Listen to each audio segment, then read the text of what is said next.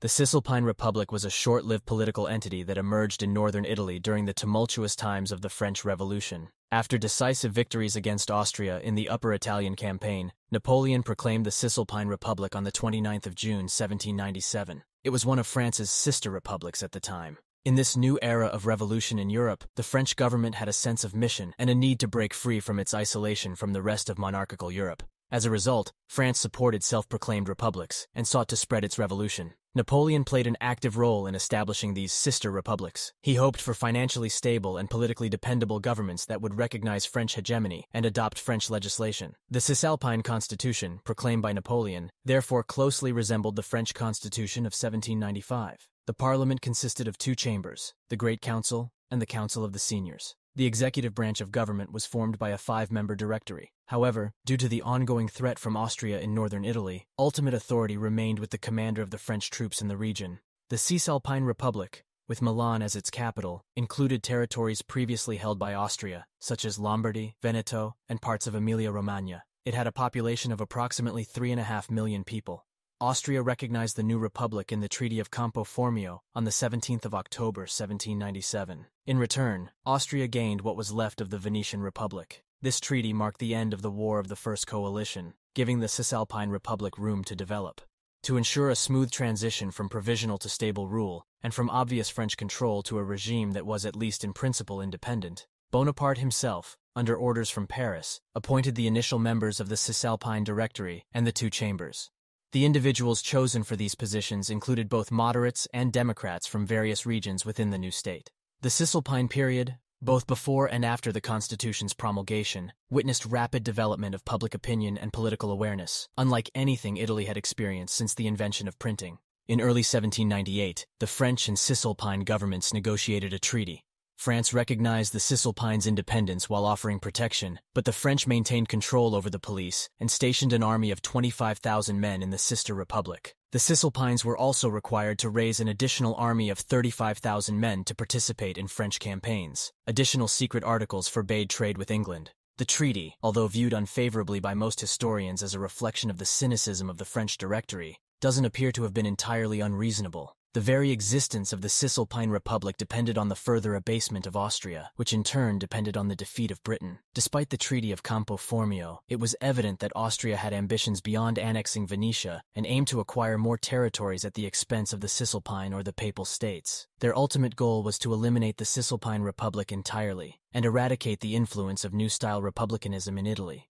On the 4th of March 1798, the Cisalpine Directory presented the treaty to the Great Council for ratification. The council, clearly unsatisfied with the terms, delayed the decision for a few days. However, after facing threats from General Louis-Alexandre Berthier, the commander of the French army in the Cisalpine Republic, they ultimately approved the treaty. The reaction from the Council of the Seniors was quite different. While expressing deep gratitude to France, they rejected the treaty due to the overwhelming financial burden it imposed on the new state. A constitutional stalemate was imminent. This stance angered both the army and the Parisian Directory. Members of the Council of the Seniors were accused of delivering seditious speeches, and General Berthier threatened to establish military rule in the region. In light of Berthier's unsuccessful handling of the situation, General Guillaume Brune replaced him. This led to a proposal for a coup d'état. Brune personified the archetype of a democratic or staunchly Republican general. Having been a law student and typesetter in his youth, he joined one of the volunteer battalions in 1791 and was a prime example of someone whose career had flourished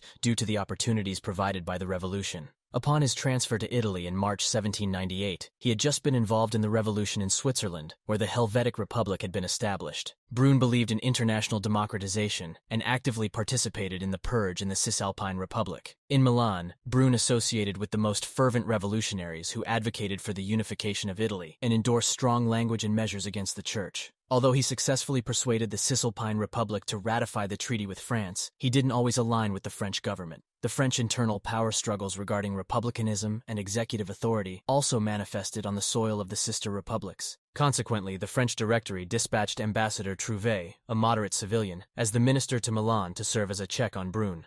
Trouvé was instructed to collaborate with Italian moderates in order to amend the constitution and alleviate the agitation caused by Democrats, Unitarists, and anti-clericals. Brune declined the military support necessary for such an action and went to Paris to advocate for the Italian Democrats. Nonetheless, Trouve managed to successfully introduce a new constitution, discarding the one promulgated by Napoleon a year earlier. The new constitution restricted voting rights to adult males who paid direct taxes and enhanced the executive authority in relation to the legislative power. Trouve was later replaced by Fouché, a figure with ambiguous views, who was more widely recognized as an extremist of the terror than as the police official he would become. Fouché aligned himself with Brune, and together they continued to support the Cisalpine Democrats. They reinstated many of them into the government. In a subsequent coup d'état, the fourth in line, a new group of French agents dispatched to Milan expelled Brune's Italian supporters. The rapid succession of coups d'états in the Cisalpine Republic highlighted certain key political aspects. The Republic was not truly independent, nor could the French allow it to be as long as the war persisted, with the Peace of Campo Formio serving as nothing more than a temporary break before hostilities resumed. Unsurprisingly, the Cisalpines harbored resentment toward French domination. In fact, anti-French sentiment grew among Italian revolutionaries. However, it is challenging to envision how, if left to themselves, they would or could have taken the measures necessary to preserve their independence from Austria. And so it happened that with the start of the Second War of Coalition, combined Russian and Austrian forces were able to defeat the French and Italian troops and occupied Milan. The Cisalpine Republic was quickly dissolved in April 1799. In May 1800, Napoleon led his troops across the Alps via the Great St. Bernard Pass into Italy for yet another military campaign against the Austrians. He narrowly emerged victorious at the Battle of Marengo on the 14th of June 1800, leading to the restoration of the Cisalpine Republic. Napoleon's subsequent victories offered him an opportunity to stabilize the political situation across northern Italy. Following Austria's surrender and the signing of the Treaty of Luneville on the 9th of February 1801, the Republic's territory expanded to the east, with the frontier now positioned along the Adige River. Napoleon then decided to assume control of the Cisalpine Republic himself. In January 1802, he invited Cisalpine deputies to a special congress in Lyon. Napoleon delivered a speech in fluent Italian. He announced that he had convened the delegates of the Cisalpine Republic to agree to his assumption of the title of president. Napoleon personally struck out the word Cisalpine from the Constitution and replaced it with Italian, eliciting applause from the crowd. Thus, the Italian Republic was established, marking the end of the Cisalpine Republic's brief existence and its final assimilation into the broader French sphere of influence.